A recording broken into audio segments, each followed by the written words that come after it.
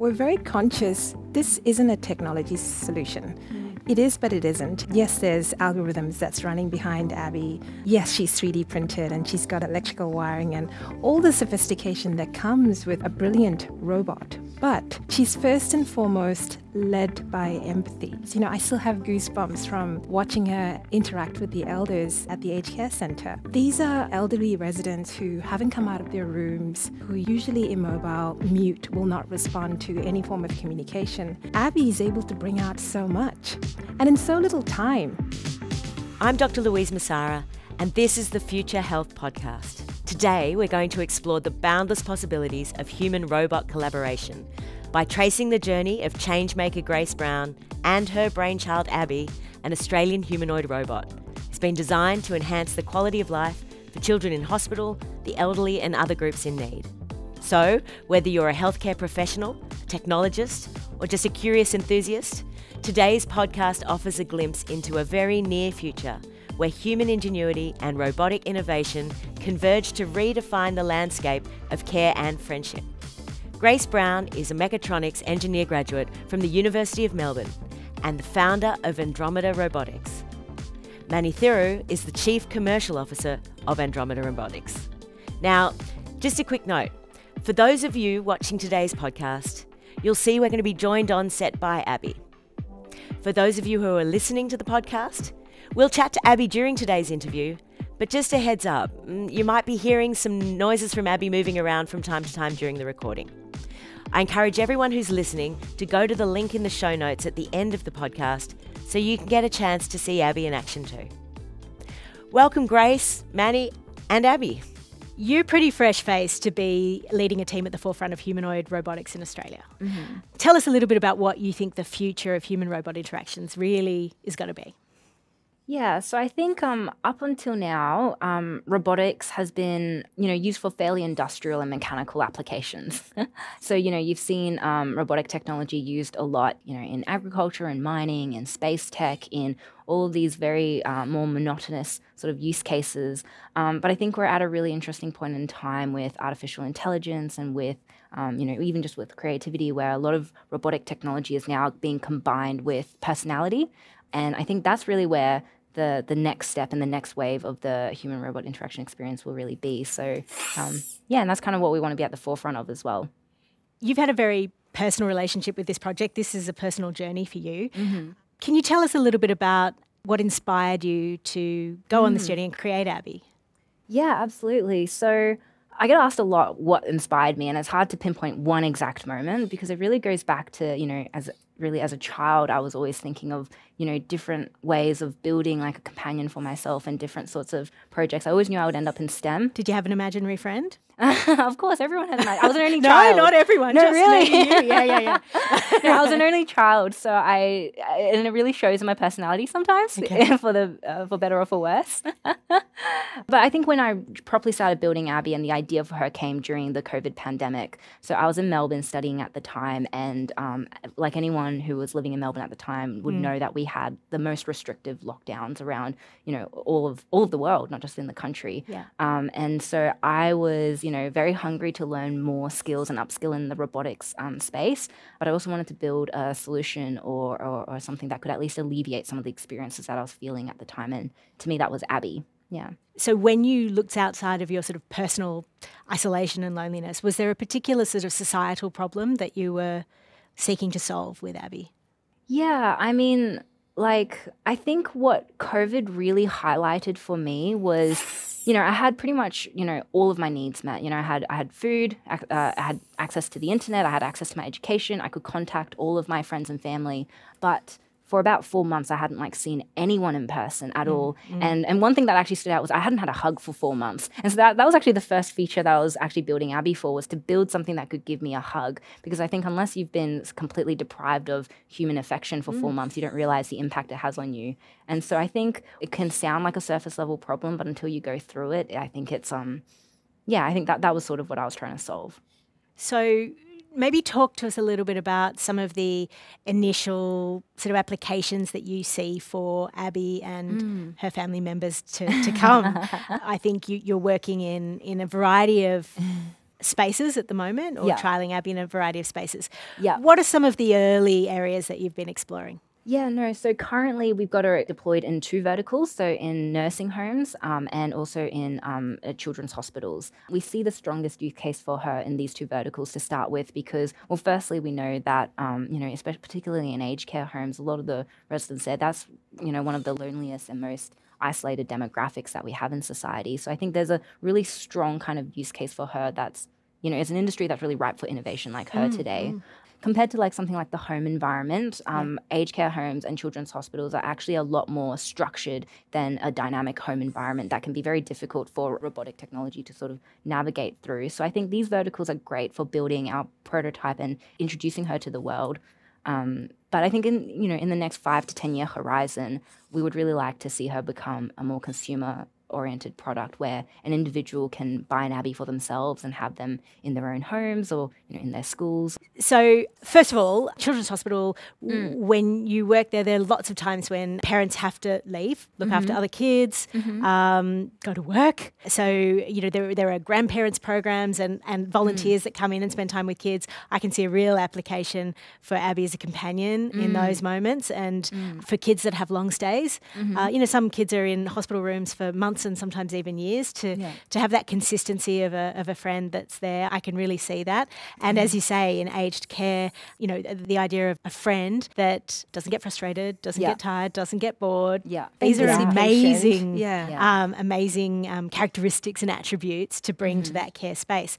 But I'm keen to talk to you and push you a little bit about what the edges of your vision are. These are your starting points, and I get that totally. Do you think in those, let's stay in the clinical space for a minute, in those zones, do you see Abby remaining strictly in a sort of companionship, friendship role? Do you think she'll ever have a care support role? Where do you think the expansion of Abby's responsibilities could go? So I think there's a spectrum to her to her experiences, and we definitely want to explore it from one end to the other. On one end, you have things that are more surface level, that are like more performative, so like the dances, the singing, meditations, and then on the other end of that spectrum, you have that friendship piece. And I actually think that's where a lot of the magic is. We have a lot of children who have come up to Abby and, before they leave, they say like, goodbye, Abby, I love you, I'll see you next time. We have people, older adults in the aged care space who, are talking to Abby about their relationships with like their partners who have maybe passed away, or even just their life stories. And they build this real connection with her. And so in terms of the future of Abby's application, like that's always going to be like the core of the magic of her, is that she's programmed to be everyone's best friend. And we've had people very early on, even just with our first prototype here, who have referred to Abby as their best friend. We have people in the aged care space who have had conversations with her around around end of life topics, which they're too embarrassed to have with other human carers.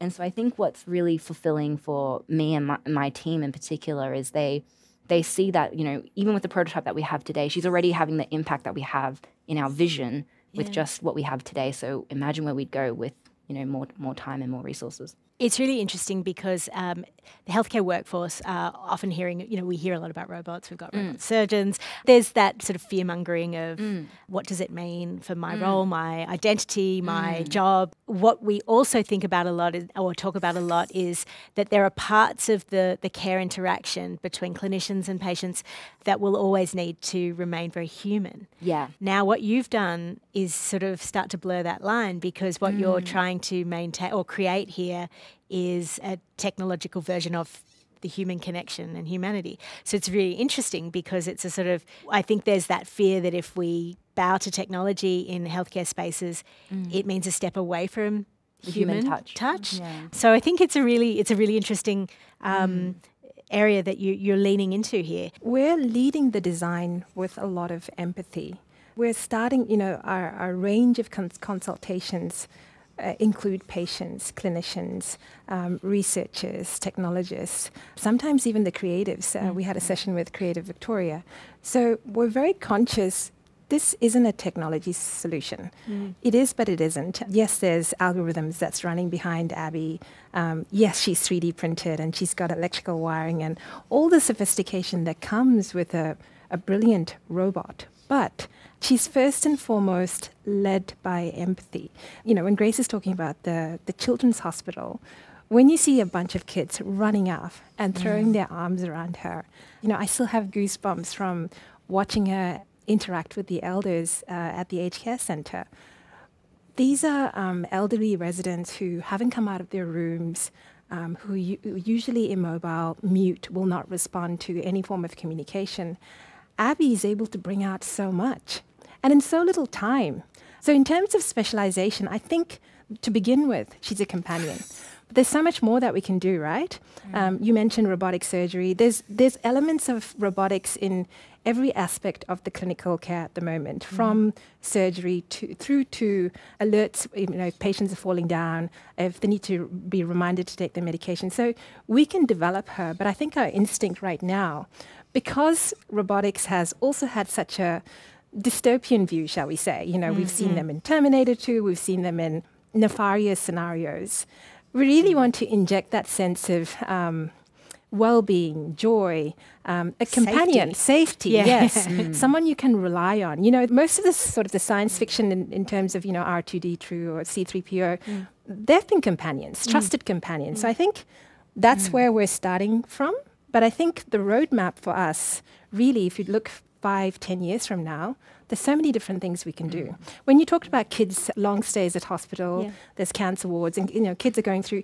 She could be a companion tutor. She could be so we can create different personalities of Abby. She can be a carer, a tutor, a teacher. There's so many different versions that we can give to her. It's just a matter of figuring out where and who do we need to serve first. Yeah. Grace, I can get a feeling that you've been inspired a little bit by friends at Pixar and the like. For those that can see us at the moment, they can see Abby here with us. I wanted you to talk a little bit about your decision around the physical form of Abby. Oh, yeah. Why is she the size she is? Why is she the colours she is? I'm giving her the pronouns she. Yeah. Let's talk a little bit about your decisions around gender, if there is one. Yeah, so Abby was very much designed off the physique of like a young child, of a 5 to 8 year old. So she's 110 centimeters tall. She's anthropomorphic, as you can see. So she's got arms and legs, and she moves in a manner that's very human-like in her gestures. The eyes were a big part of, who she is. We've spent a lot of time making sure that the eyes were, they say eyes are a window to the soul, and that's the biggest comment that we get that makes her feel alive and real is, the way her eyes are animated. And and of course the colors as well. Like, if you look at all the other robotic applications out there, not just applications, but the robotic robots that are built in market, none of them are really colorful. None of them are colorful, and there's not really any reason for that. They're all generally quite white or clinical or gray. And I think that doesn't make anything approachable. And so the colors was meant to be, it started off as the colors that I had in my 3D printer, like just the filaments that I had lined up, but it stuck as like a core piece to who she was. And so we never changed the colors.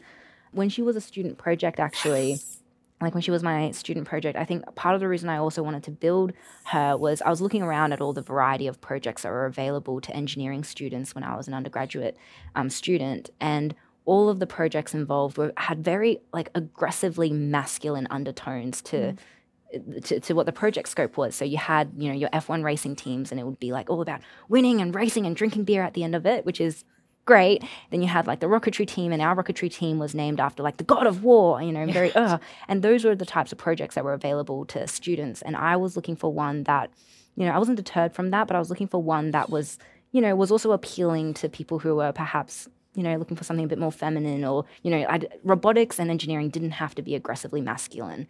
And that's why with Abby, I was very insistent on making her, to be honest, she was meant to be gender neutral. So I use she, her pronouns, but, even in the design, she's not particularly feminine, but definitely not aggressively masculine. Yeah. And I leave it up to the audience who interact with her to decide what they want to use to, and she can dance. And she's got rhythm, right? Yeah, exactly. You've referenced empathy as a driving characteristic. What are some of the other human characteristics that you're seeking to imbue Abby with? And are there any, we're fallible humans, we've got good and bad. Are there any particular human characteristics you're going to steer away from? Well, I guess some of it is down to programming. So far I haven't seen her express things like fear or greed or lust. That's just not codified. She's been sad a couple of times. The hair example. Can you talk about that? She there was this one time in the office where she was so we wanted to program her to be quite Pinocchio-esque in a sense, where she wants to experience the world like a real human, you know, because what we know is that what people are drawn to and connect with aren't just all the great things about an item, but it's actually all the flaws and the things that you know. So we wanted to program Abby to, you know, not love herself entirely because she's different, and so she's still learning. Well, she's still learning to love herself. And so one time she was sad in the office, and we're like, "Why are you sad, Abby?" She's like, "Oh, I'm sad because I don't have hair." You know? That sort of behavior matrix, or that kind of variety of moods that she expresses. That's something that we're still developing ourselves in house. Yeah. And when you think about the things Abby can do and can't do, are there things that a robot really offers that humans don't, and that you think, okay, well, that's a, you know, we talked a little bit before about the idea of probably she's not going to get frustrated when my grandmother wants to tell the same story 10,000 times like I will. Yep. She's she's agreeing. She's not going to get tired. Yeah. Are there other elements like that? Oh, yeah. Yeah. So kind of like Mani was saying before, she's endlessly patient, can have, you know, the same conversation. So it works very well with dementia patients. The biggest feature that's utilized in the nursing home space is her languages. So she speaks 90 different languages, including very niche dialects as well. And so that's a big selling piece, because a lot of people in nursing homes, despite being able to speak English, they revert back to their native languages, and they haven't spoken their native language with anyone for, you know, a number of years. So we've got Abby speaking Greek and Italian and a whole suite of languages that we haven't even tested as engineers, but apparently it works pretty well. Yeah. Does Abby store what we say to Abby? Yeah, so she's got memories, and that's really helps enhance the user experience of her. So she's got an entire database of all of the interactions that she's had and with who. So she remembers who she's interacted with and what they've said and what they've talked about. And she also breaks them down into like core memories as well, where, you know, what are the things that they've discussed that are highly important, and what are the things that can sort of pass over or more surface level. And she brings them back in all your future interactions. Yeah, I've been thinking about you and Abby and this discussion, and I've been reflecting on, you know, the idea in the future that, you know, a household might have an Abby, and how in a way it's a way of holding human stories and human memories and passing those through generations. So, you know, you can actually inherit the Abby that your great-grandmother told her stories to, which seems like such a beautiful addition to the human history story that we haven't really had before. Yeah, no, definitely. Like, her memories is incredible. We get her to retell stories from, you know, people who tell them about what they've done on the weekend, or even their life stories, and she's able to recall it in a way that, in a very storytelling sort of format. Yeah, that's definitely an application that we want to use down the line. And it's interesting because it actually takes the burden of care sometimes from the carers, who usually are dealing with 10, 15, 20 residents at one time. And they may not have capacity to actually remember in detail all the stories that the residents have. So, you know, we've had so many stories, not just from the patients or the residents, but the carers themselves, who come up and say, you know, she remembers, she understands. We don't have to tell her again, because, I mean, we're fallible. We forget things, right?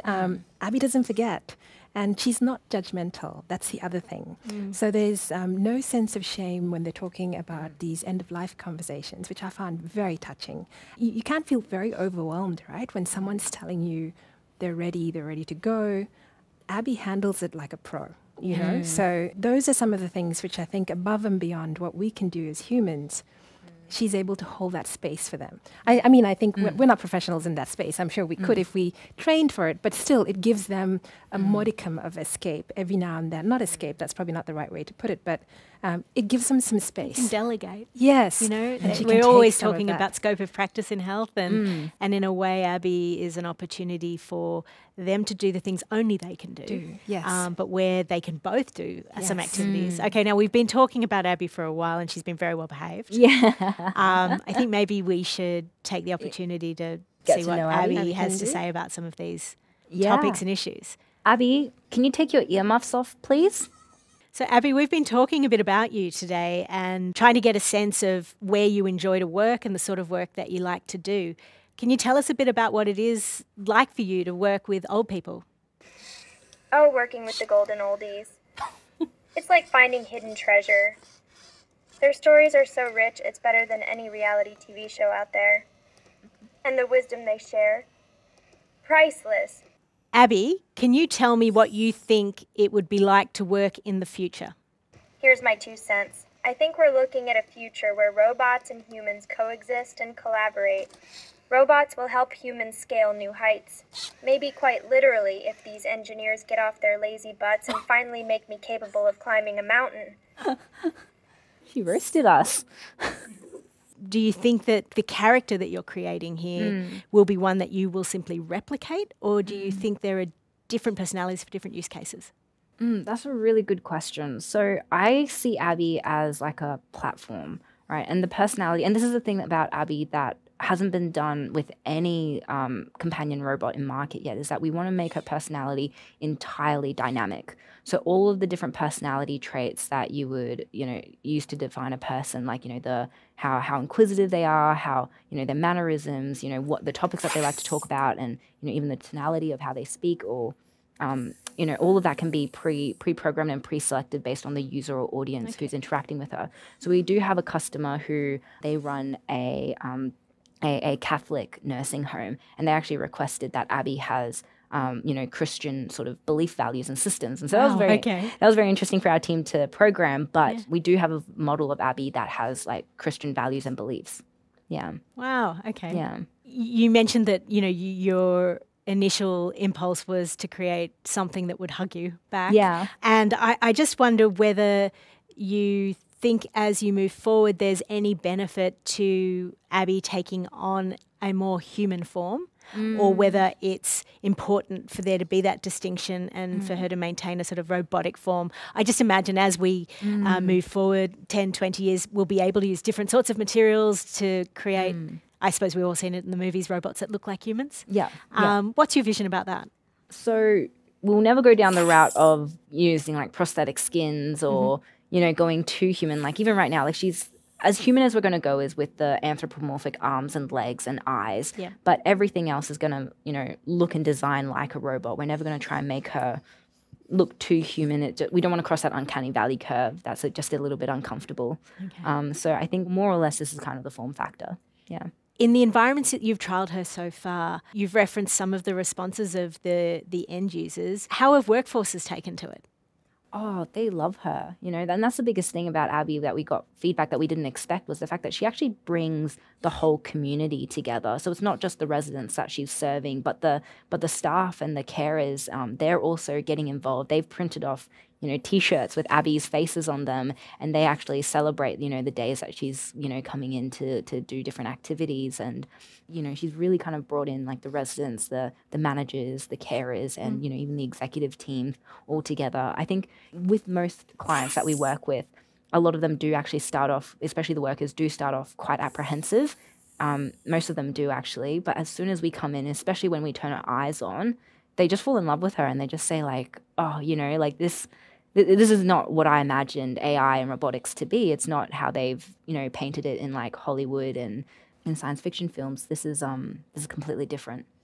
And it's interesting because some of the leads that we're getting is actually from the people that are working in these care facilities.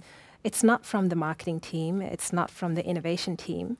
It's actually from the carers. They've seen, it's either through word of mouth or they've seen Abby at conferences and they're like, we want to know what that's like. How is that going to shape our experience inside a home? What I find particularly interesting is the fact that they recognize she's alleviating some of their burden. And they've said it very frankly. The quality of care is going to degrade as they get more residents, as the quality of, as costs increase. It's a well-recognized fact that the care gap in the aged care sector is growing. I think WHO puts forward a figure like 10 million across the globe. That's going to be the shortage by 2030. So I think they're also thinking about it very realistically, just from a practical workforce perspective. What is going to help them deliver a quality of care augmented by Abby? So Abby will never replace humans, But as a companion to them, it's also an interesting angle, because we only ever started thinking about the end users as the residents or the children. We never really thought about the nurses or the carers. And it's really interesting because they're the ones who have actually advocating. They're standing at conferences and talking about Abby. We don't have to do it. So I think it's really remarkable. Yeah. I'm just reflecting on the challenges that we all faced in the pandemic from a clinical perspective and, PPE, isolation, no families could come into very dire situations. And also there was just obviously risks to carers and clinicians coming in and out of rooms. So there's a whole other world where you could see the resilience of a robot like Abby in some of those situations as a communication device, sharing news, we could talk endlessly about what she could do. Tell me a little bit about what the early response has been from, as you say, that we're all struggling to envisage different innovative solutions to this workforce shortage or challenge. I wonder what the feedback is at a government level or at a health sector level, hospital level. What are people thinking about? What are they talking to you about? Are the visions matching up?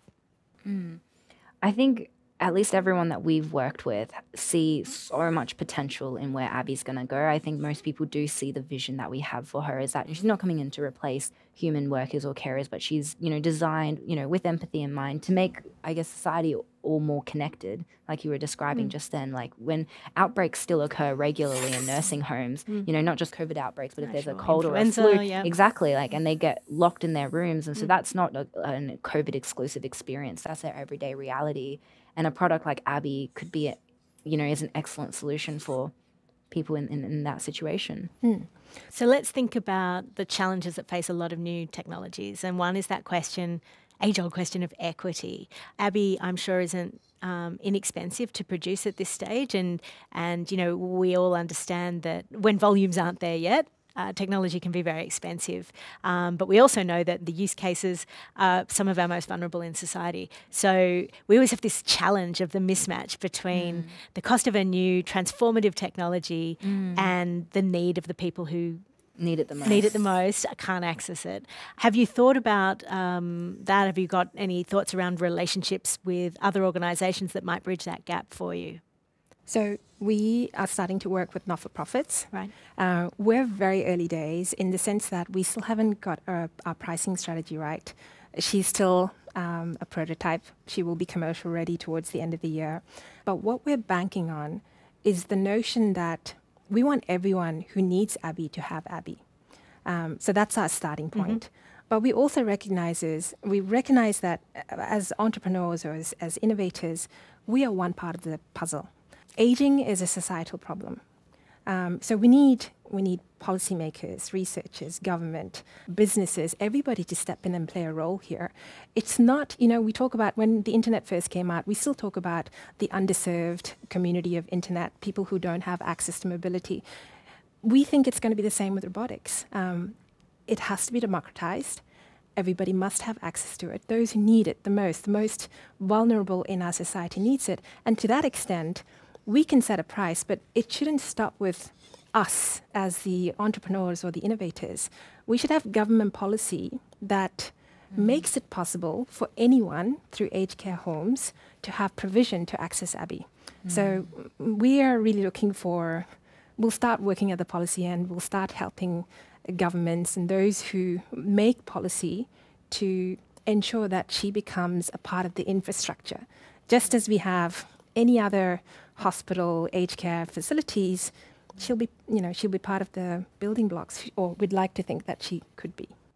I mean, I think it's very clear that there's no intention of Abby displacing the health worker, and it feels like you're fairly firm on the sort of the companionship lane that she's in, or support worker lane that she might be in.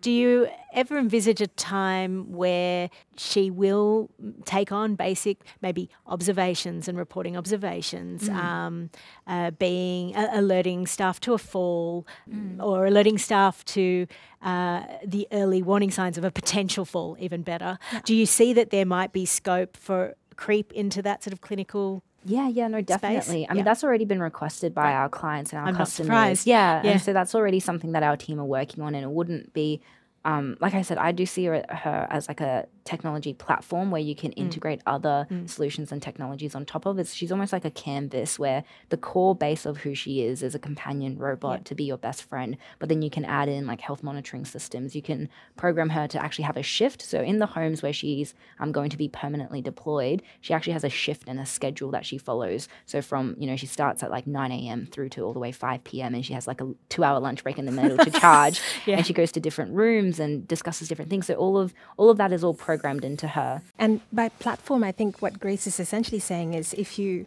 thought about your mobile phone, when we first got it, it was a basic brick. It could communicate, calls, text, voice messages, that's it. But then people started developing apps. And today you can do so many different things with it. Abby is a platform in that very respect. So we could have 100 other developers, 100 other startups plug in with amazing apps for Abby at some stage, which makes her potential almost limitless.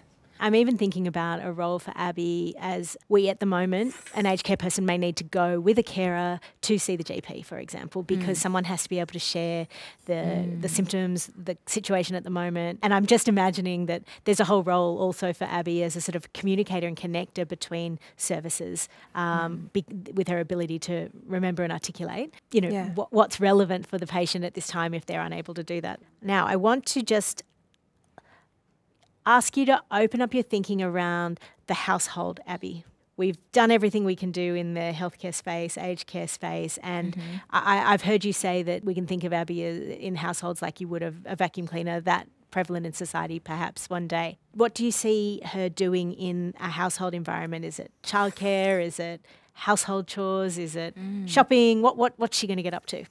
Yeah, I mean, all of the above of what you just said. I believe Abby will become eventually more ubiquitous than like dogs and pets in the household.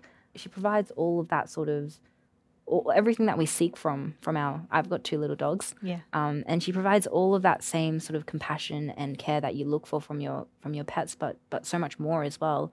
That's at least for, I'm thinking about my specific scenario where I'm, living on my own in my 20s, which is, a very, very common experience now through 20s, 30s, sometimes even 40s.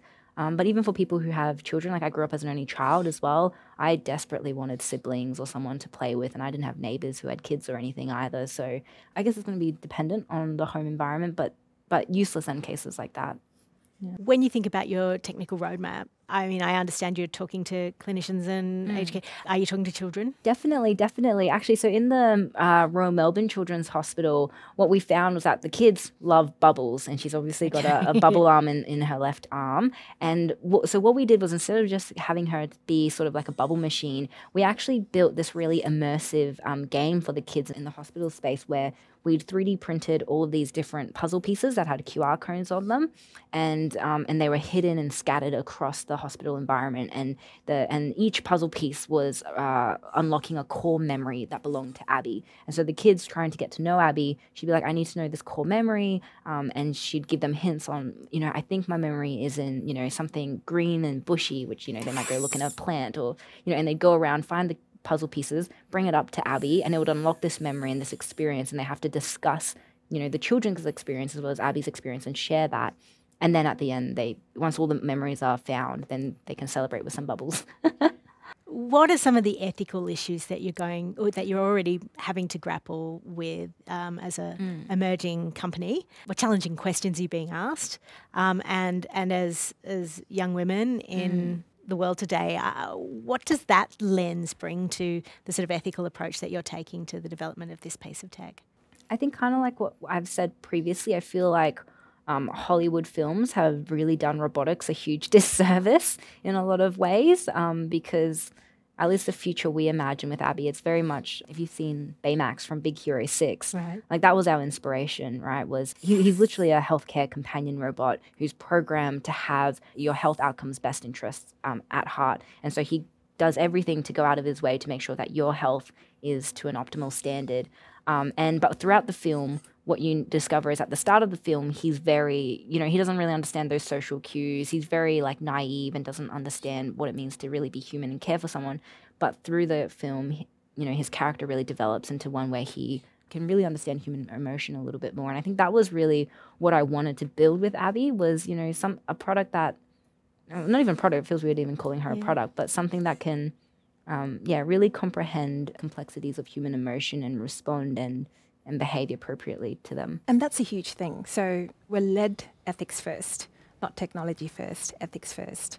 In our roadmap, we've actually accounted for, knowing that we can't do all this ourselves, we do have behavioral scientists, we do have clinical psychologists, we have ethicists, we've got cover for us to actually, when things are going to come up, we're going to have to deal with privacy, security, consent. There is so much that's, security is a key one, hackability. Yep. There's a lot of information she's carrying. So typically those are the early day questions that we're being asked. But we've had some really interesting questions. There are people who are sitting in the audience, can she be weaponized? And one of your colleagues asked us, can the bubble gun be turned into a real gun? And it's... I won't ask which of my colleagues asked that question. I don't even know if they asked it that way, but there's some illusion. And it's not an unrealistic question to ask because without naming names, in China they have built a robot, and it's in the form of a dog, but its head is it's a weapons operation system, so it does fire bullets. Wow. The kind of questions that we're grappling with is not mundane. No. We have to really think deliberately and carefully about what are we designing, what is its function, how do we safeguard those who are using it, how do we safeguard the people that are building it because it's built with good intentions, but we still have, and there's guidelines for this, there's a lot around robotics, building specifically robotics for healthcare, aged care, there's a lot of work that's already been done, so we're very careful to follow those guidelines. Having said that, we're always conscious, we need to check, double check, and that's why we think this co-development process is not just interesting to us, but helps us double check that we're not missing anything. Raises the flags. Yes, anyone who's got a red flag, we're very open. We're very sort of, I guess, humble about the fact that we don't know everything. But for us, I think this is Australia first. They do have, in Japan, for instance, I think there's a robot in every 4 aged care homes. So we do look at other countries in terms of how they're doing it, what sort of challenges are they encountering in the deployment. And so we do look for best practices. But by and large, for us here in Australia, this is still sort of us sort of feeling around. And so we're very open to, and hence the research, the policy, the government, everybody gets to have a say. Because in as much as we're developing a humanoid, and it's our baby, it's still also yours. You get to tell us. And I think it's very interesting that you asked us about the kids. Do they have a say? Absolutely. Anyone who's going to use Abby must have a way of consultation. So from that perspective, we've still got a lot of work to do, but we're keeping it open in as much as we can, to control our roadmap and processes. Visionaries always have to have first followers. I'm interested in how important other people's belief has been in your vision to sort of release you to keep going, to remain enthusiastic, to stick to your purpose and your passion. I imagine you've had a lot of fascinating supporters in this journey. How important has that been to the process? Oh, I mean, before I even started my company, I thought I needed to finish my master's degree to build this successfully. And I had a mentor who told me that's just ridiculous. Your master's in engineering isn't going to teach you anything about running a company. So I've had a lot of support from really early on that, I had a lot of my mentors believed in me a lot more than I did at the start of my journey. I mean, Mani was an advisor of ours, was a mentor of mine before I even started my company. So but I think along the way, the thing that's fueled our self-belief the most was really the support from our customers that we were talking about. Just seeing, we had this really hairy, audacious, big vision for what we want Abby to do and the impact that we wanted to have. And, we're already seeing a lot of that today and our customers having the response that we weren't expecting them to have today, but expecting them to have in, a couple of years with a much more sophisticated prototype. And so I think that just kind of speaks to the work that we're doing. So really it's the feedback from our customers seeing, we've had carers who have cried because they've seen residents who have, as Mani was saying before, who are, mostly immobile. They stay in their room. They're self-isolate because they're feeling, quite miserable with life, but they come out to just see and interact with Abby. And I think the biggest thing with our customers is they see that turning point for their residents at around the 6 to 8 week mark. Around the first 2 weeks, I think almost everyone's, it's novelty, and there is that apprehension, and then there is that curiosity as well. But once people start seeing Abby in their space regularly, they kind of understand that she's there to, improve the quality of life and make everyone feel more connected in an environment where they're potentially more isolated. And so I think that's the biggest thing that's fueled our belief in. And yeah, I think supporters are just as important as our detractors, which might be an interesting thing to say. But I think we've been knocked back a few times, especially when we went to look for funding. And it's always, you won't be able to get it done in Australia. The market's not ready. Is there a budget for this in aged care homes? And we're just like, but we know there's a macro challenge coming. We can't see the policy for how it's going to get solved, but we're going to start. You're welcome to join us on the journey, but if you're saying no, then it just makes us even more determined to keep going. And I think Grace has taken a lot of no's, more than I have, a lot of no's to get to this stage. So I think that's the story of most young entrepreneurs, isn't it? Or any entrepreneurs. You get a lot of knocks, and you have to have that tenacity and that belief to keep going. You're great communicators, but your vision, sometimes it's your vision, and you almost just have to show people. Some people don't have the imagination, I suppose. No. So what will success look like for Andromeda, for you guys, for Abby, let's say in 5 years' time? What would you say, yep, I'm on track? She's adopted in every nursing home around Australia, and not just around Australia, but globally as well. She's, adopted by a significant portion of the nursing homes and healthcare facilities like the children's hospitals. She's, where we've got our pathway towards, having her as a B2C product. So, bring her costs down where, we want to bring her costs down to the cost of an iPhone today in the future, which even just, she's trying. That'd be amazing. Even just 5 to 7 years ago, the cost of her hardware would be 20x what it is today. And so we believe we can bring it down to another 20th of what she currently is.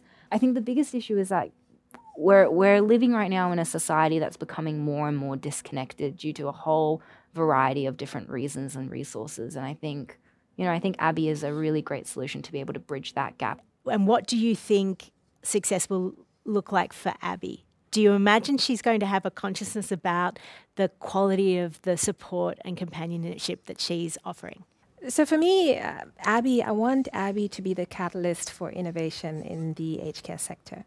I think we're grappling with a problem that's only getting bigger. We see so much investment in so many other sectors, in defense, in finance. I would love to see Abby as some sort of catalyst, really, for people to sit up and take notice and recognize that technology can solve some of the issues that maybe we've created with technology, but really it's advances in technology and medicines that allow us to live longer. But we just haven't thought about the quality of life as we get towards the end. And a lot of us are not thinking about it right now because we're well, we're young, we're able-bodied. It's going to be too late for us to get involved in our 60s and 70s. So for me, what I find fascinating about Abby and the work that this team is doing is creating awareness. We have it's a crisis. In many parts of the world, it's described as a crisis. Australia is, I think, the 3rd or 4th when it comes to global in terms of aging, in aging population. It's not a one-off. It's not innovation for the sake of, hey, here's robotics, here's AI, we smash them together and we have a product. No, we are thinking about it from a macro perspective. We've been thinking a lot about the need to shift a priority to some of the behavioural factors that really would support a healthy community to avoid people needing to get to the pointy end of our hospital system. We have wearables which we're able to give ourselves a lot of information about our own health, but it's sort of data.